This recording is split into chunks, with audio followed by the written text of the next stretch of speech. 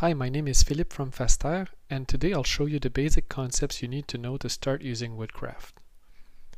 We'll begin by downloading the tutorial project necessary for this introduction. Let's go into the Woodcraft gallery for this. Using the search tool, we can filter projects by name and author. We'll search for projects called tutorial. Let's download the basics tutorial. Now if we return to the project screen, our tutorial project is there and ready to be opened. We're now looking at an unfinished picnic table project.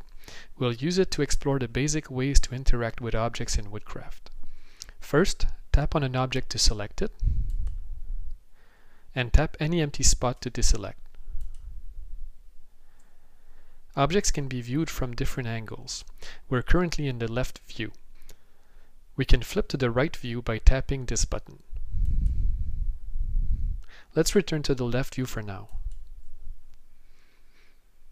To zoom onto a particular piece of lumber, double tap it.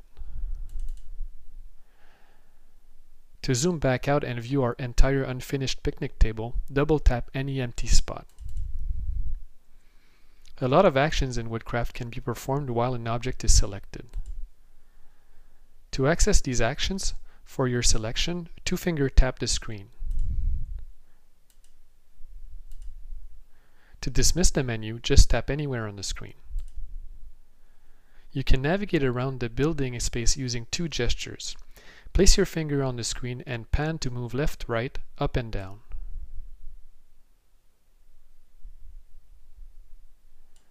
Use a pinch gesture to move closer or farther away from your construction.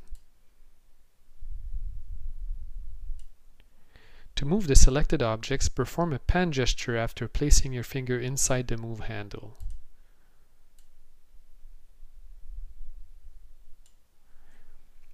Objects can also be rotated using a two-finger rotation gesture.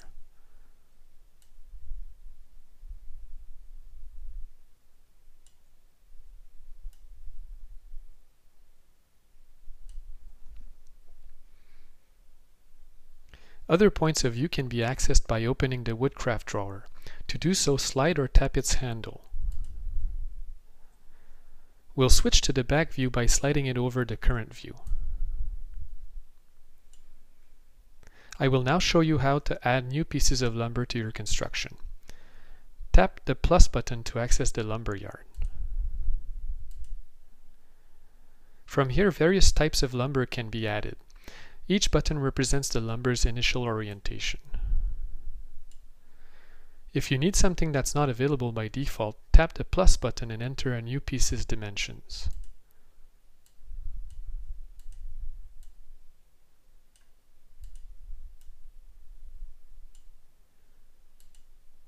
Once you've decided on a type of lumber desired, tap the appropriate button or drag it directly into your construction.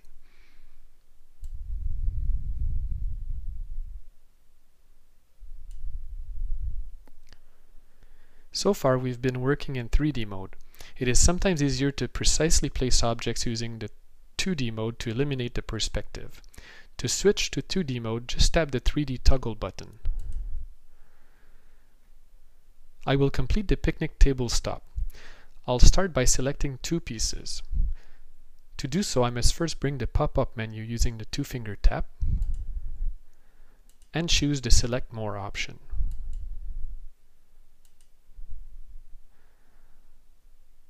I will now duplicate the two pieces and move them into place.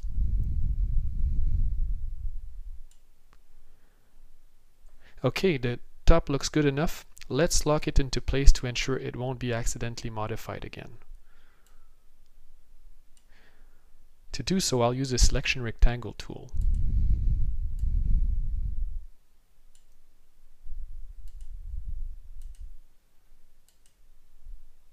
Now that the pieces are locked, I can no longer move them. And that's it for the first tutorial. Feel free to send us your questions and comments at woodcraft@faster.com.